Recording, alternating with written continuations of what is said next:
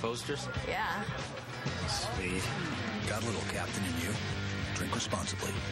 To make the dice roll his way. Hello. You need to come pick up your son. But life is more complicated than dice. Joe Duma's the winner!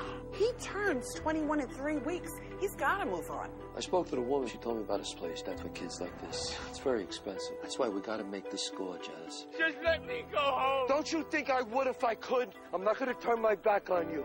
Now, he's not only raising the stakes. I say we make a move where we can grab the most money, and that's Vegas. Security in Vegas is 10 times tougher. Your daddy's got it set, let me tell you.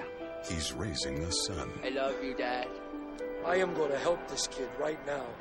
The perfect score. Listen, I came up with something. Grab the dice with an open hand. I'm going to whip it fast. We got about 8 or 10 rolls before the heat comes down. So every bet counts. An unlikely team. If you do take a blow, what happens to him? He has caught every bad break a human being could catch, including me for a father. Right or wrong, he's part of something. He's part of this. And the man at the heart of it all. Let's go. Academy Award nominee Chazz Palminteri. Academy Award nominee Christine Lahti. Thomas Guiry. Linus Roach. And Academy Award nominee Michael Lerner. Joe Duma, the winner! They will not sing it! Yonkers Joe. How do you put this together, the story? Where does it start? You have to really attempt to do something great. And the way that it doesn't mean it's going to be, but you have to approach it like that. Tell me that story again about Peter. Peter Bondanovich was working Fresh and Wells. He's an actor in the movie, so he's breaking the walls. He's going, Mr. Wells, what's my motivation for running over there? And Wells says, I'll tell you when you get here. For sure. What was it like behind the scenes working with Chazz Palminteri? I mean, he's special because he's always having a good time. He's always, telling jokes. And he's the person, I don't have to tell stories if he's around because he's just a natural entertainer. I mean, if you see him in Bronx Tale, he plays 19 characters. Some of them are sympathetic, some of them are horrifying, some of them are funny, but he keeps you captivated. He just knows how to do that. So he does the same thing on a set. And I had a wonderful experience with Chazz because he really cared about the movie. And we fought.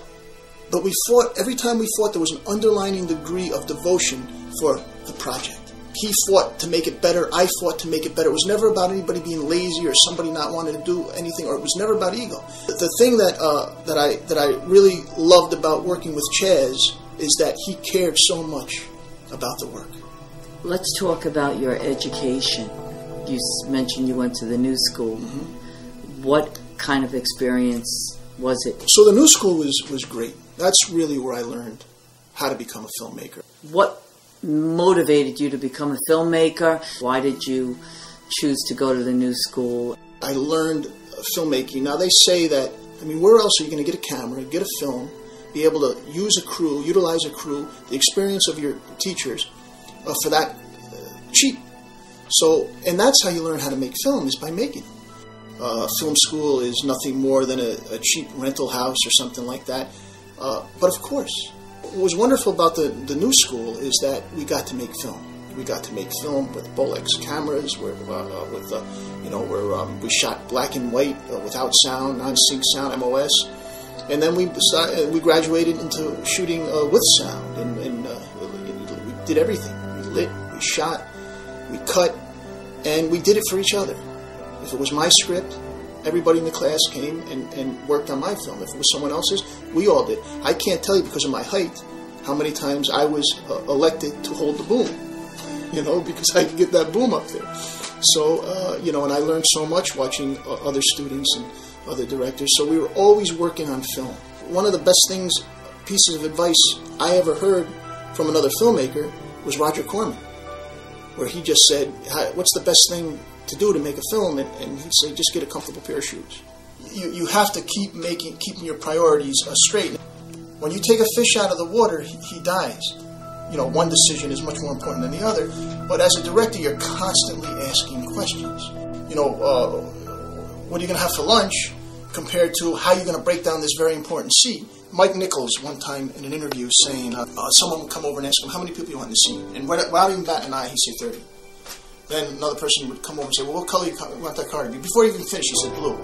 So the interviewer said, how do you know this so quickly? And he says, it doesn't matter if there's 30 or 50 people in the scene. It doesn't matter if the car's blue or green. What matters is that I'm telling him. Tell me about the movie Mr. Vincent.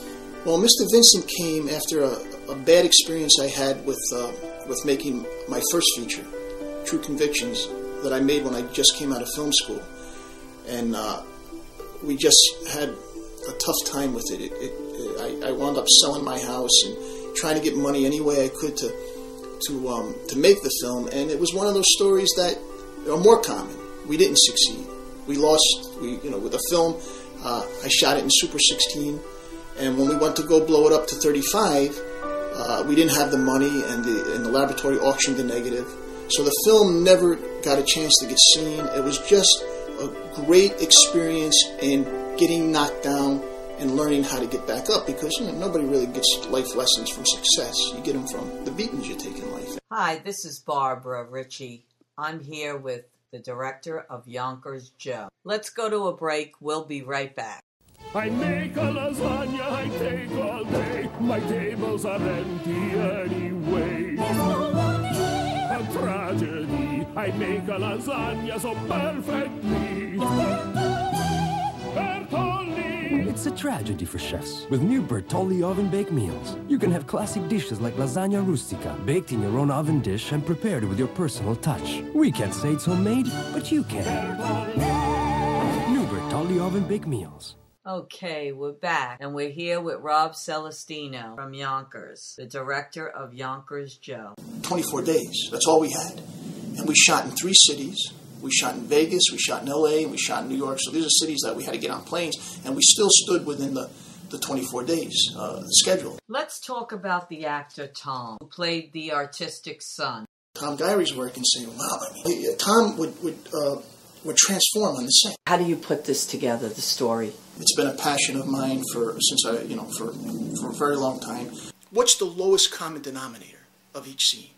What is this scene about at its basic core, where you cannot go any lower?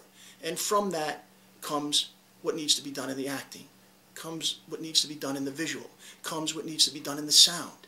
All the stuff that, all these plastic elements that are going to come from just knowing what the basic, the lowest common denominator is. The way that I start, and I always do this, is I start with a premise that's impossible.